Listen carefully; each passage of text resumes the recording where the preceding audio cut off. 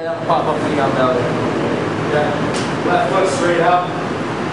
Okay, so now all my weight's going down to my right foot. I'm going up my left knee to be nice with that.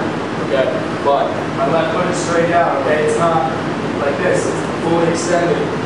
Okay, and I'm not putting weight on this foot either. Okay, the toes are there, but my knee is driving right. Diaphragm, stomach, chest, whatever.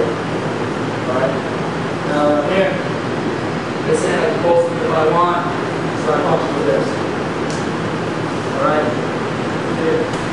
As soon as I notice that this hand is getting disoriented or this hand's coming up too high, okay? The knee that's on his chest is going to slide up towards his face. Okay? I'm going to post my hand this way, step, lean, boom.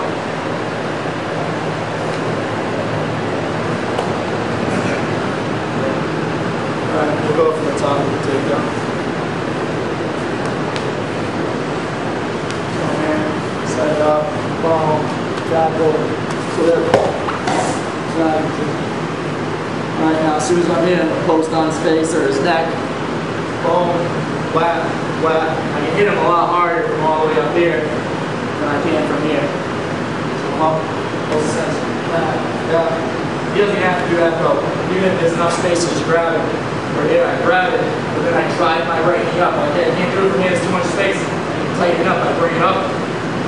Right on the outside of his chin. I lean that way with post. So I need to get my weight off my left foot now. Well, actually it wasn't on my left foot anyway, but I need to move it. So I can bring it this way. Dead. Down. Straight back. One hand goes to the gloves. Such a great thing to hold on to. Okay? I'm not going to hold here and let him twist his hand and change the angle. Hold it right into the glove. He is not going anywhere. Keep my knees pinched.